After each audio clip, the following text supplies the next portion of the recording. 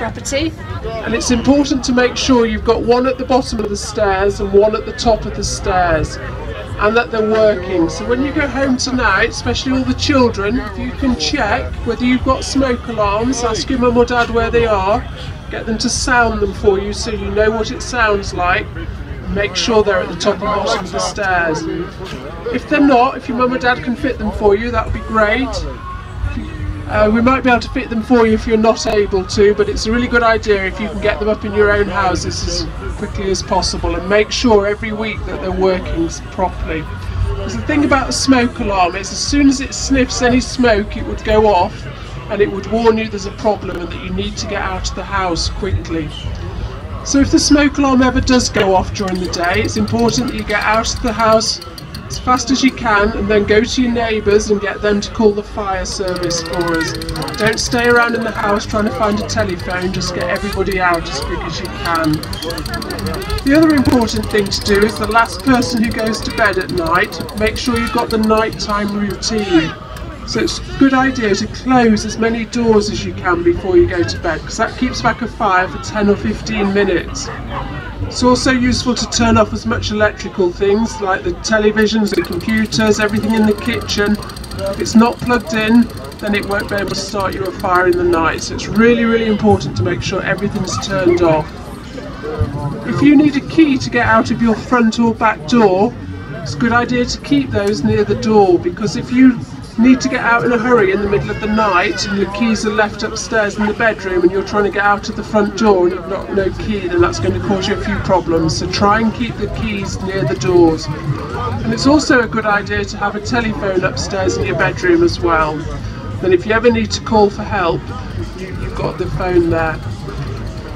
It's a good idea to have a chat with the children when you go home tonight about what your escape plan would be for your particular house, because every house is a little bit different, but it is important that all the children and all the adults know how to get out, which doors you'd be going out of, and if you've got any other emergency ways out.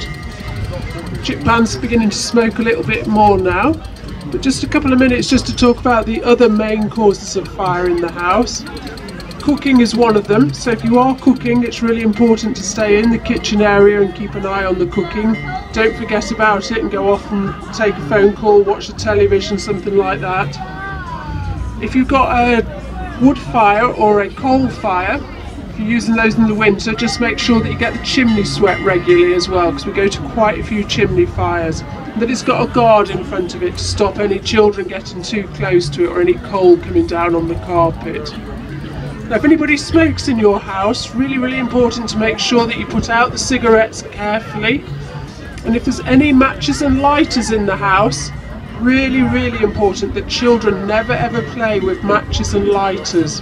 So if you ever see the matches and lighters, just ask your mum or dad to move them out of reach, but never touch them and never play with them. Oh, a little bit more smoke, so nearly getting there.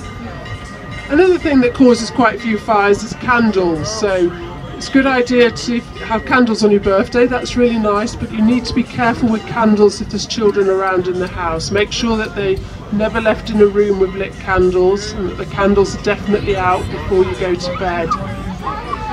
Alright, okay, so we've got a little bit of fire starting here, so just a minute or two left.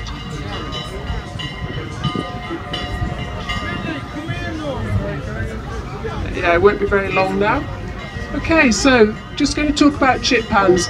A lot of people in the old days used to have a lot of chip pans, but people now use more things like deep fat fryers, oven chips, microwave chips, or just going down the chippy. It's really important to make sure if you are using a chip pan or a frying pan that you're really careful with them. So I can see Larry's looking for a volunteer now to help him put some water in his tin there, so we're just going to get somebody to fill up the tin. So with the chip pans, if you're using a frying pan, chip pan or a wok, really important to stay with it all the time. Never ever leave it unattended. And you remember in the old days the advice used to be, if you ever had a chip pan fire, put a damp tea towel on it and it would put out the fire.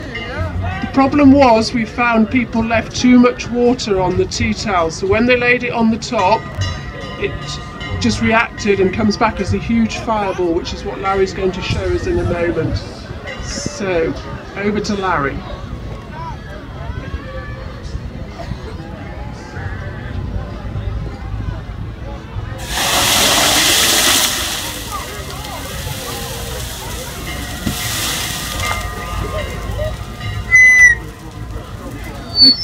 away, so you can see the reaction of that water and the flames. You can see how dangerous it can be.